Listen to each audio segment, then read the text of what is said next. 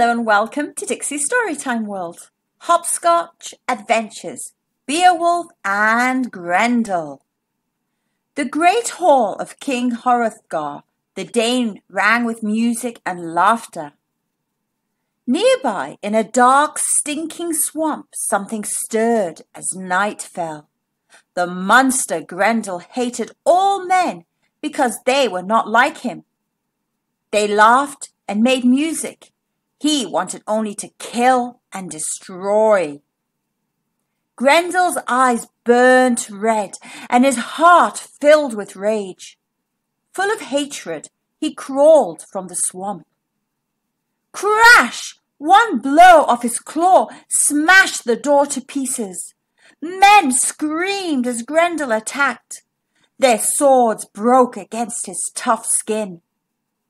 Grendel filled a huge dragon skin bag with human flesh. Blood dripped from the bag as he dragged it back to his lair. The monster came back night after night. He killed again and again and again. Stories of the evil Grendel reached the great warrior Beowulf. Beowulf had fought many monsters.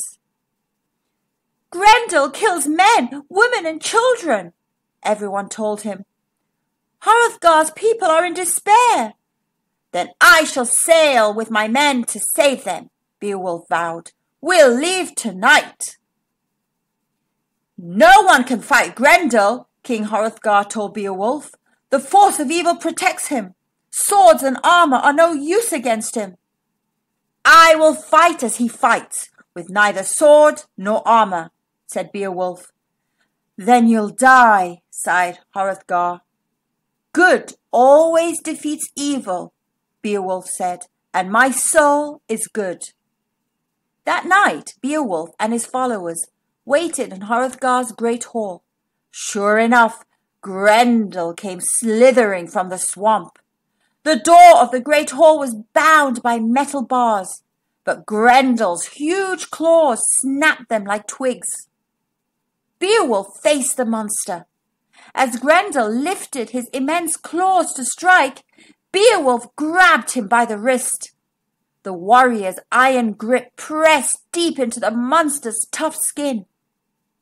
Grendel screamed in pain, but he could not escape the strange power of the warrior's grip. Grendel struggled wildly, trying to bite off Beowulf's head, his arms, his legs. But somehow Beowulf held on. Then, Grendel tore free, leaving his arm behind him. The monster fled, dripping blood from his terrible wound. Beowulf followed him to the muddy swamp where the water boiled blood red as the monster died. Beowulf stuck Grendel's head on a spear and took it to King Hrothgar. The good in Beowulf had given him the strength to beat the evil Grendel. As his ship sailed away, music and laughter rang round Hrothgar's great hall once more. The end. Thank you for listening. I hope you enjoyed this story. I'll see you soon in the next video. And kids, remember always to be good and kind. Bye for now.